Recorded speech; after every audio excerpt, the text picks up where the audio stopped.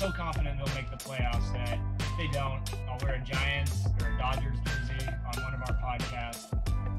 You don't need the pressure of always trying to perform here at the major league level, so that might be a good thing.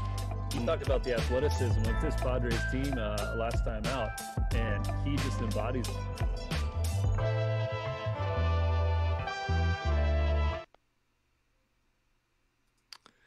Greetings, friends. Welcome to another edition of the BCSC podcast. We are live once again. It's the Best Coast Sports Connection. Andy Bishop with you here, joined as always by Brian Vilvin. Folks, I think today is the start of winter, Brian. I walked out of my house, rocked my San Diego State quarter zip jacket, and was immediately met by like 80-degree weather at 11 o'clock this morning. I'm here in the office, had to go with the AC for the first time in months. But, man, I guess we can't complain about Slam Diego. How you doing, Brian? I'm good. Yeah, I mean, I stay cooped up in my apartment, but I still look down and check the weather app. And this morning I saw 77 degrees on it, and I was like, oh, yeah, that sounds about right. So after we're done here, I'll probably venture outside and get a little fresh air or something, take advantage of the beautiful San Diego weather that we are so accustomed to here, and the reason we can't get away from this place. Yeah, love it. Well, we got a couple topics on the table today for another podcast. We're mostly talking San Diego State basketball. Got a game to review and a game to look forward to, and then we'll touch on some Aztecs football news as well as college football as a whole. So the San Diego State Aztecs have looked brilliant throughout most of the early season. They get as far as number 18 in the top 25. They meet a tough opponent in BYU this last Friday, and were outplayed and ended up losing 72-62. They made a close game of it down the stretch, but it just wasn't enough, so they fall outside the top 25 just barely this week, Brian. It was a rough game to watch, especially that first half for the Aztecs on Friday as they were down 35-20 at halftime. They brought it back and tied it up at 61 with just 2 minutes left, but couldn't come away with it. What was your a take from the game, especially that first half where they struggled, Brian? The first half was very frustrating for sure, but we've seen first halves like that out of the Aztecs over the years, and there's just something that happens to San Diego State basketball in the second half where they turn it on. The opposing team has to go towards the hoop where the show is, and the second half gets a little kooky in San Diego, and the Aztecs always win the second half. They're down by 15. You'd rather be down by 4 if you're going to be down, but there was still this layer of they're going to figure out a way. BYU's a quality opponent, and it just felt like the Aztecs were going to get back in it and potentially win the game, and they did exactly that. They got right back in it. It took a Herculean effort from Matt Mitchell, but it was just unbelievable. I thought they were going to get it done right there at the end, and one possession that really kind of messed things up there at the end. But to come back the way they did, trailing by a ton with just a few minutes to go, I was really impressed by the way that the team battled and the fight that they showed. And like I said, Matt Mitchell, I was ready to erect a statue for him the way he played in the second half to put the team on his back. And yeah, I was disappointed with the loss, but pleased that they didn't go away, that they stayed right in it, fought till the end, and had a chance to win the game at the end of the game. Yeah, I'll piggyback on that, Brian. Mitchell, 26 second half points. So he scored 26 of the 42 Aztecs points in that second half. It really came down to it was him versus BYU in that second half. Yeah. So love to see the comeback there. But Coach Dutcher said it. He's like, it was for naught if you end up losing the game. You get the L in the column. I will go back to that first half and dig in a little bit more. Again, the Aztecs down 35-20 after that first half. They just dug themselves too big of a hole. And it really came down to BYU being somewhat efficient offensively against the Aztecs, something you really haven't seen against most of their other opponents. They were able to penetrate a lot, kick out, get a couple threes, get some easy baskets inside. And that, I think, translated into a less efficient Aztecs offense, right? They didn't get very many turnovers. They didn't get transition buckets. That forced the Aztecs into just a lot of half-court sets, which they're an average team there. That's not going to be their forte. So that translated into a lot of one-on-one action, which, that's not our strength, maybe with Mitchell, but outside of that, not really the other guys. And then you had Jordan Shackle, your leading scorer going into the game, coming off a 25-point game against Arizona State, and they absolutely bottled him up and frustrated Shackle. He was just never able to get into a rhythm, Brian. Yeah, he had a tough time. He missed his first couple looks early, and like you said, his forte is in the transition game as well. And he's the kind of guy who spots up in transition, and someone takes it hard to the basket, kicks it out to him. He gets a lot of open looks. BYU did bottle him up. They played really good in their half-court defensive set. They played Aztec type of defense, just bottling guys up. And they've got some big fellas down low, so they did a nice job on the glass, not letting the Aztecs get a lot of opportunities for, follow-up baskets and extended possessions. I was really impressed with BYU's defensive performance. A lot of teams will come out and give you 20 minutes of that against the Aztecs where they try to match that defensive intensity. But BYU kept it up most of the game. They gave it 35 good minutes of that defense. And then, in the last 5 minutes, it started to fall apart and they almost lost the game. But it was the best defensive effort a team has come in and played against the Aztecs. And a lot of that, Andy, like you said, was limiting transition and forcing the Aztecs to be in the half court where they really aren't, they're not built for success in that type of situation. Trey Pulliam had to do a lot of creating with the ball, and that's not necessarily his jam. He couldn't really get a ton going. They just left he and Aguka Rope alone for most of the time, so they were getting a couple of bodies on Mensah, Mitchell, Shackle. Nobody really was getting it going. Like Terrell Gomez came in, he couldn't get it going from outside, so BYU could just stack it inside and just dare San Diego State to try to beat them in the half court, and they just couldn't get it done. So yeah, it was a really impressive defensive effort from the Cougars. The best that we've seen against the Aztecs in a long time. Kind of the formula UNLV used a year ago to beat the Aztecs. Similar, but it also takes making a lot of buckets and the Aztecs missing a bunch. So BYU did a nice job, and they shot well in transition on their threes. So, when you can have situations where the Aztecs go down, cast up a three, miss it, they get a quick rebound, go in transition, kick it to the corner, nail a three. That's a 6-point swing right there in 10 seconds. And that's the kind of swing the Aztecs normally have in their favor with a guy like Shackle posting up. So yeah, it was rough. It was rough to watch. Yeah, you could probably make the case that the team, though. I don't know. No, it just wasn't their night or their afternoon, whenever it happened. I forget, but you could make the case that BYU's defense looked more like an Aztecs defense than the Aztecs actually did in this game. And for me, it kind of begs the question offensively for San Diego State is who's maybe your best third option if Mitchell or in this case Shackle are having an off game. Who do you depend on? Sure, Mensah's been pretty solid down low, but, if he's in foul trouble like he was, can you trust a Pulliam? Can you trust a Gomez? Or is it, going to be one of these other guys, like a freshman Lamont Butler off the bench? I think that has to be a question mark for the team going forward. Yeah, that's the position where I would love to see a Keyshawn Johnson come in and be that guy.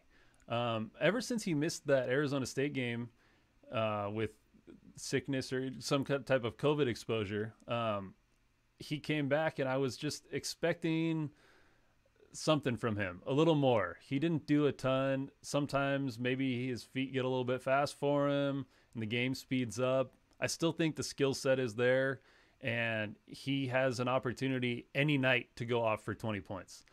So I think he's a guy who needs to be a more consistent performer and a more consistent offensive option for the Aztecs moving forward.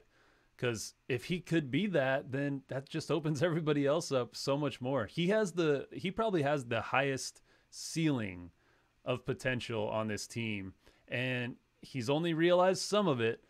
But I think that the flashes that we've seen make you really excited. So yeah, I think Keyshawn Johnson's the guy that in that position could be the Aztecs to step up. Yeah, that would be certainly nice to see. Andy Bishop and Brian Vilvin with you here on the BCSC podcast. We're talking San Diego State basketball. So the Aztecs lose by 10. It really was closer than that, 72-62 against BYU on Friday. They get a chance for a little bit of redemption against the West Coast Conference team. Tomorrow, Tuesday, they'll take on the Gales of St. Mary, a team that enters at 8-1. So they've had a little bit easier schedule. They lost their first game of the year to Memphis, so they're coming in on an 8-game winning streak. They've won against a couple of Mountain West teams already pretty easily: San Jose State, Colorado State. So this game is actually in a neutral location up at Cal State or Cal Poly San Luis Obispo. Brian, any initial impressions on this game going into it? Well, this is the stretch we talked about at the beginning of the year when the schedule came out, the COVID schedule. This was the exciting time where you get to play against the best teams in the West Coast Conference, with the exception, of course, of Gonzaga. But you get Pepperdine, you get BYU, and you get St. Mary's. And for West Coast basketball, the WCC has been a team or a conference that consistently gets a couple of teams in the tournament. Sometimes it's up to 3 when you have a BYU and a St. Mary's sneaking in there with Gonzaga. So that was going to be the barometer, was playing against those teams, seeing how you do against the upper echelon. And St. Mary's is no exception to that. Like you said, they're on an 8-game heater coming in. So this is a squad that probably feels like they're catching San Diego State at a good time. I would probably contest the opposite, because San Diego State coming off a loss is incredible. And I don't have the numbers in front of me. I probably should have had that coming into today. But their record after losing a game is ridiculous over the last 2 decades. So I think we're going to see a revitalized Aztec team. But it's going to be a challenge, man. St. Mary's is very good. They've got a lot of really good wins. Anytime you're 8-1, I don't care who you've been playing against. And everybody talks about, the schedules that the San Diego State types and the St. Mary's types play, but you still got to win on the floor. And St. Mary's has been doing a lot of that, and it's going to give the Aztecs some fits. So we'll see, but I'm excited. I just love that they're getting to play the game. I love it. Yeah, absolutely. It'll be a good test, another good test for the Aztecs. Here's something I'm watching for, Brian.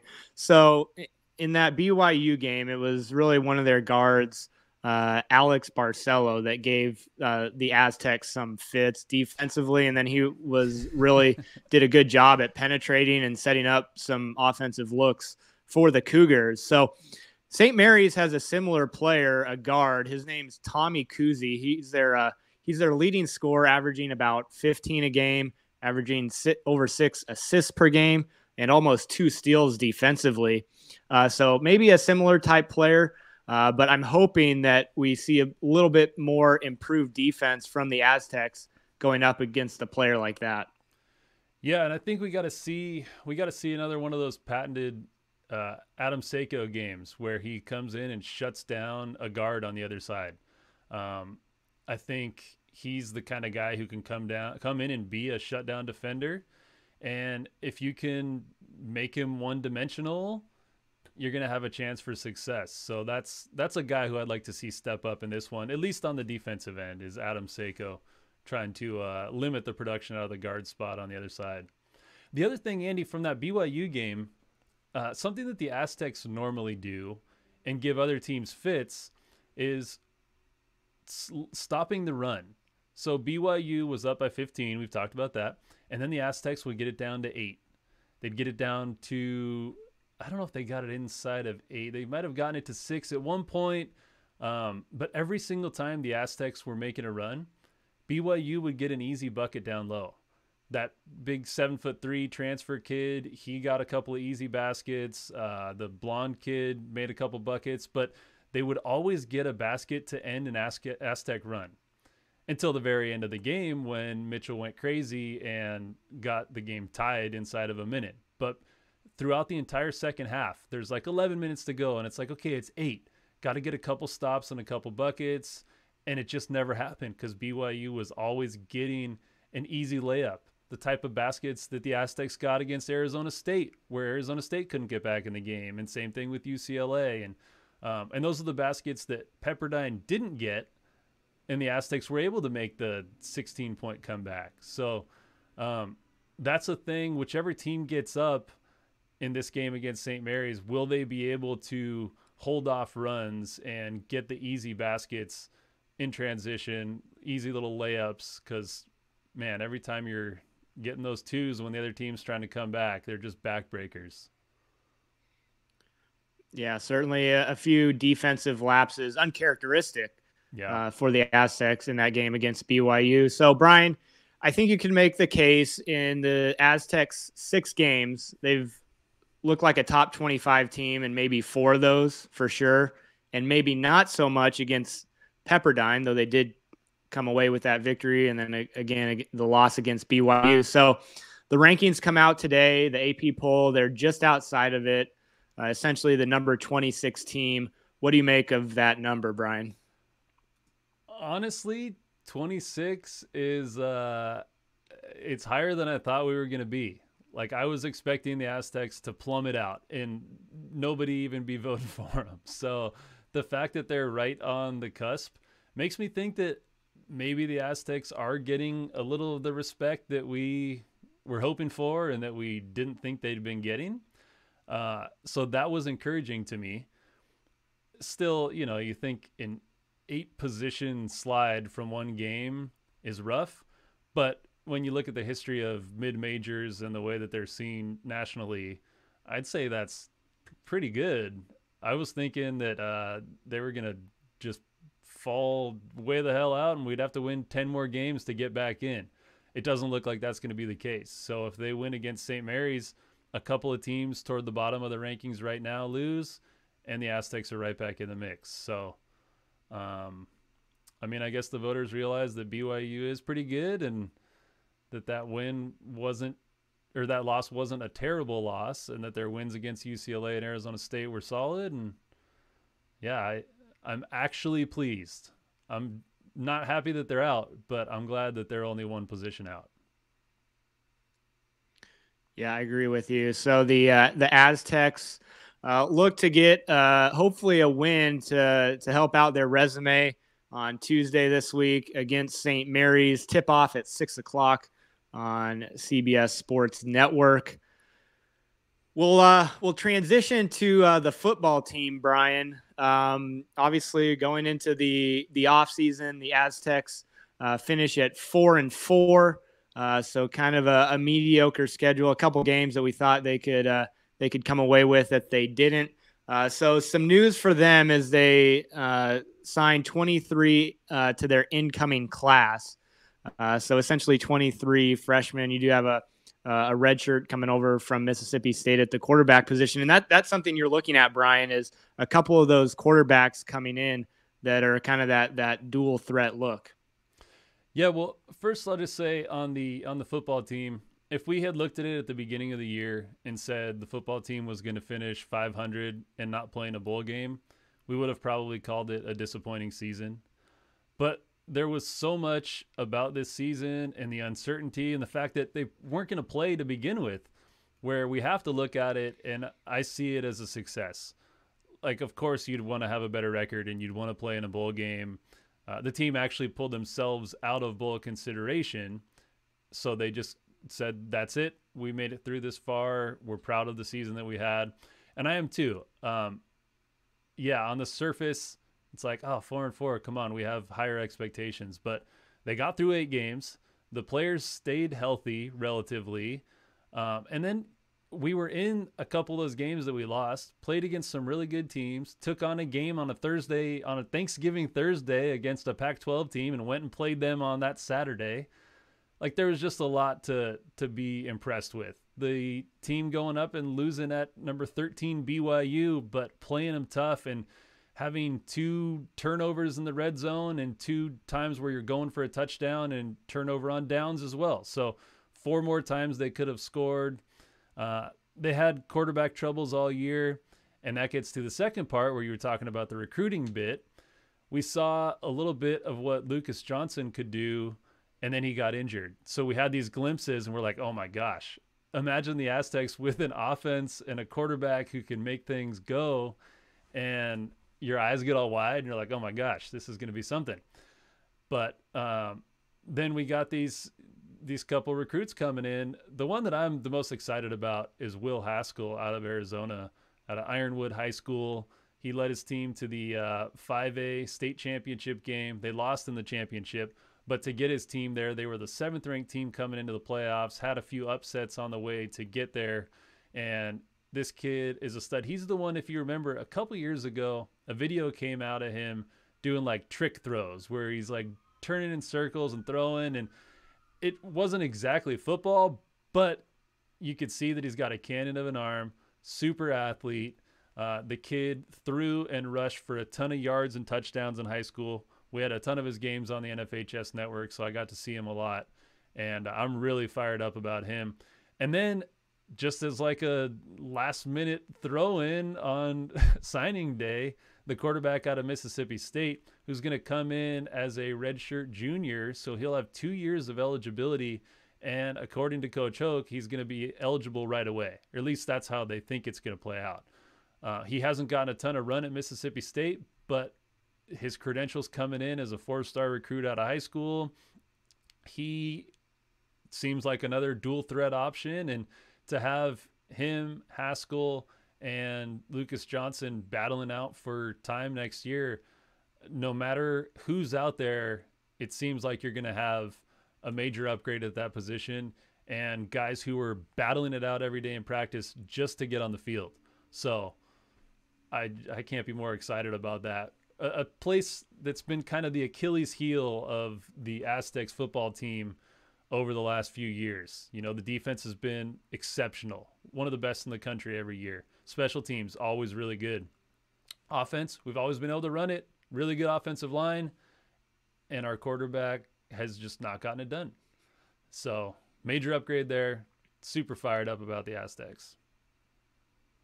Yeah, I love that you just really feel competition at that position to maybe give you a couple options there.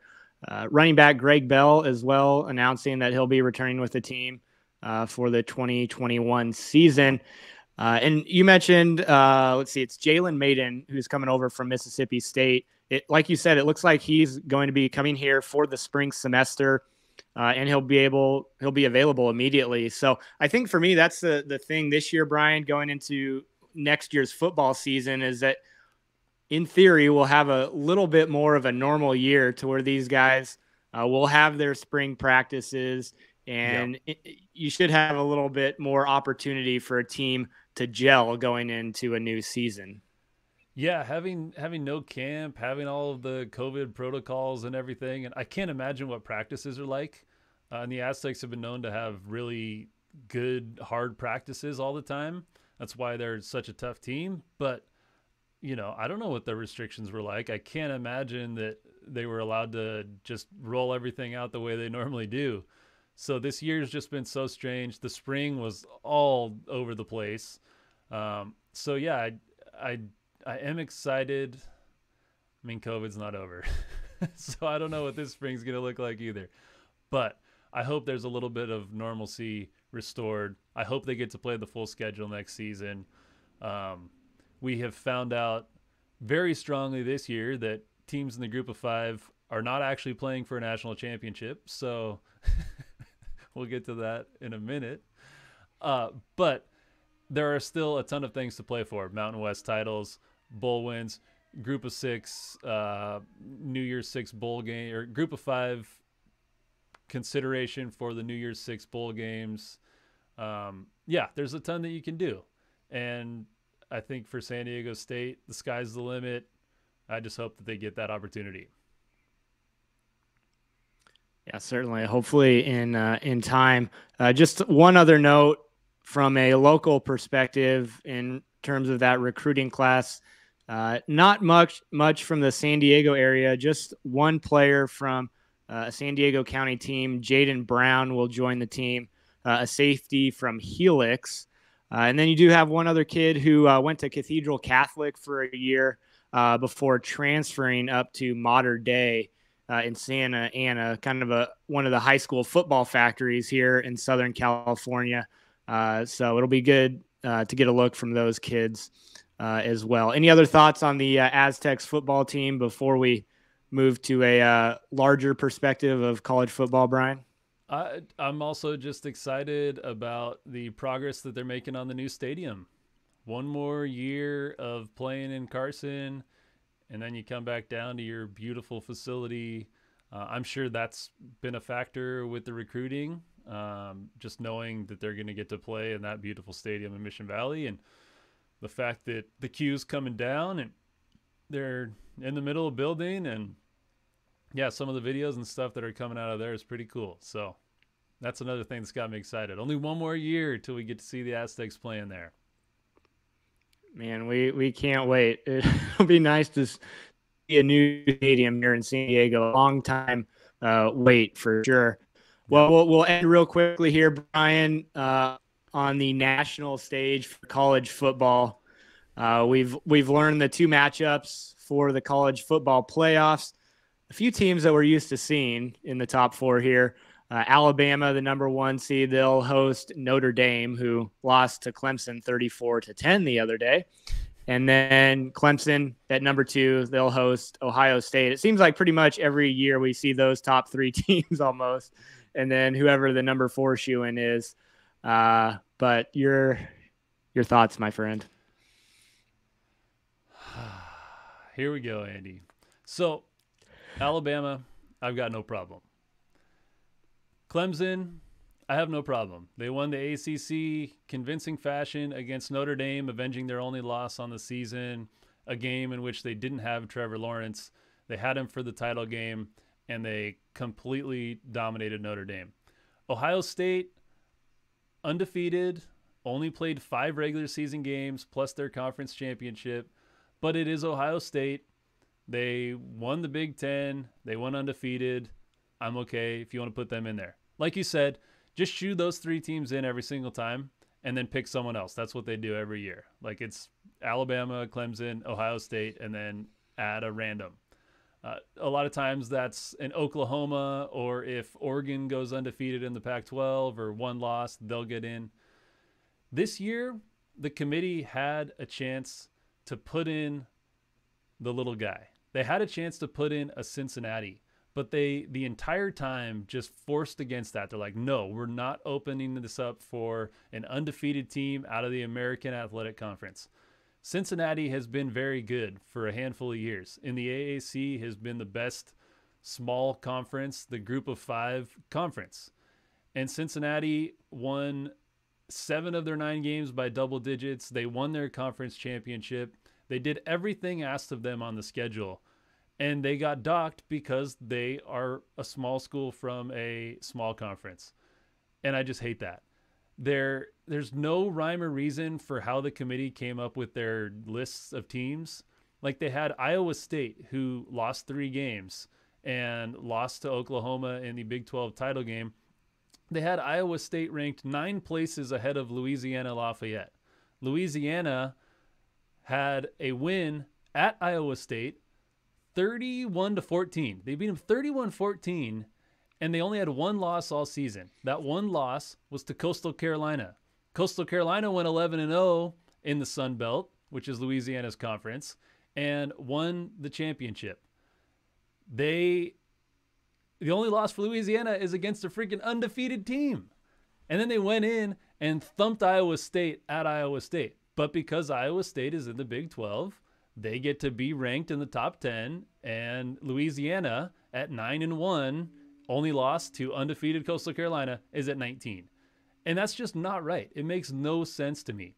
Coastal Carolina, undefeated, not beat up, but gave us the game of the year against BYU. They took it on, again, kind of like talking about San Diego State, proud that they took that game with Colorado. Coastal Carolina and BYU weren't supposed to play each other, but they were these two undefeated teams, and they said, yeah, let's play. Let's do this. BYU came to town. Coastal Carolina beat them in a classic game. They beat everybody else on the schedule, 11-0, finished 12th in the rankings. Makes no sense. Florida, 3 losses, way ahead of them. Georgia, a couple losses, way ahead of them. Cincinnati, 8th. Not even 5th, not even 6th, 8th. Notre Dame, we already saw that playoff game. If you're going to take a top 4, don't take a team that just got beat by over 20 points and put them immediately in the Final Four. That's absurd. Texas A&M, we already saw them play against Alabama. They lost 52-28. That was their semifinal. Get them out, or that's their quarterfinal. So I think Notre Dame and Texas A&M should have just already been eliminated because they've already played against the teams in the playoff and lost to them. Get them out. Opens up the door for somebody else. Who's that somebody else? Why not Cincinnati? If there's any year to put them in, this is the one. It was a weird season. The Big Ten only played 5-6 games, most of those teams. Like, you have an argument to put that kind of team in. Instead, what's Oklahoma get in? Oklahoma also lost to Iowa State. They had 2 losses. Why not put a Cincinnati in? Let them get destroyed. I don't care. If they lose 52-28 to Alabama, so did Texas A&M. Notre Dame already lost 34-10 to Clemson. Give Cincinnati a chance. Open it up. There you have it, folks. Brian Vilven with the argument of the year for college football. We're wrapping it up here on the BCSC podcast. Brian, I think plenty of people have this sentiment, and I certainly do as well, especially in a year like this where, sure, maybe the 1 and 2, you feel pretty confident in who those should be, but I believe it should be an 18 playoff, and I don't know if that's ever going to happen or how that will come about. But again, especially in a year like this where there's a lot of uncertainty there, it seems like a small handful of teams should have a shot in a playoff system. That's just me. Yeah, you've got 130 FBS programs, and only 4 of them get a chance to play. And honestly, only half of the conferences even have a chance. So you take the group of 5 schools, immediately those 50% of the 130 are eliminated. So you have 60 or so teams that are competing for those 4 spots. But if you're not in the SEC, then you have to go undefeated, hope that something breaks the wrong way and that every SEC team has at least 2 losses. Like, it's just such a flawed system, and it bothers me. One of the coolest things about college basketball is the tournament and the fact that you have to, everybody has a chance. Everybody's in, and then you play it out on the floor. There are Cinderellas sometimes, and sometimes the juggernaut team goes all the way and wins. And we're like, wow, that was really impressive. Kentucky going 39-1, taking it all the way to the championship game undefeated. I loved seeing that, but they had to win their way there. If we took Kentucky at 32-0 and said, hey, you skip right into the Final Four, that wouldn't be exciting. It'd be like, Yeah. I'm getting off my soapbox now. I'm right there with you, man. So who you got in the final, Alabama or Clemson? Alabama by 30, probably. Yeah. All right, man. That just about wraps it up here on the Best Coast Sports Connection, my friend. We are just about at the end of 2020. Can you believe that? I can't, man. Let's get on to the new year. It's been a fun year though for us, Andy. I know it's been a rough year around the country, but I really appreciated the conversations that we've gotten to have. between you and me and Thomas and Jeff and a handful of the people that have come on and been with us, we've made it through a pandemic, and we're still going. We found new ways to be innovative, do this stuff remotely, and yeah, I appreciate everything we've been through this year, and I'm glad we're still going and as strong as ever. Absolutely, man. I share that sentiment. I appreciate you joining me here pretty much every week. Plenty more coming from the BCSC in 2021. Folks, the conversation must go on. That will do it for this final episode of 2021, I think, for the BCSC podcast. Brian Vilvin and Andy Bishop. We'll catch you next year, folks.